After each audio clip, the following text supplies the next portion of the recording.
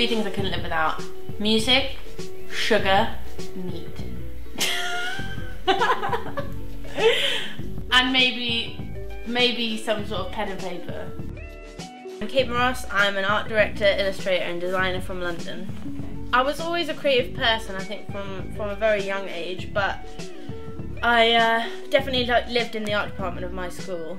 I went on to study at University of Arts London, and from about first year I freelanced kind of professionally, and then I've carried on with my practice ever since I graduated. My wider family, I've got architects and artists and graphic designers, so without really it being like a point or a thing, I think I did come from quite a creative group of people, yeah. On your own, I think it's very difficult to just sort of pluck originality out of the air, and I think that's why I like to focus on good ideas rather than good things that just look good. Core foundations are sort of hand-drawn typography, which I've always loved since God knows I can remember. I used to sort of make children's books when I was younger, and I used to like drawing out all the type for the books, and then I used to buy like Q magazine and just draw band logos out by hand, and I think that's kind of where that fascination started. Pattern and geometry, which I love equally, and I think it just comes from the basic fascination of making something bigger out of lots of small components, and I think it's quite a human thing, that sort of interest and that sort of code cracking and that building of detail is something I really enjoy in my work.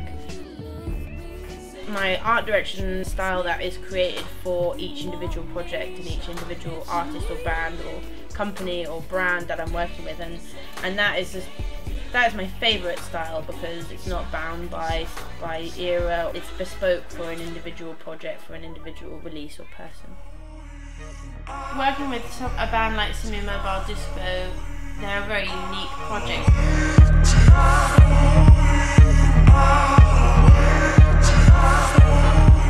We get to really go into detail around the music and the processes that they're interested in conceptually as well, and they just were really open to do stuff that was abstract and strange and just kind of trippy.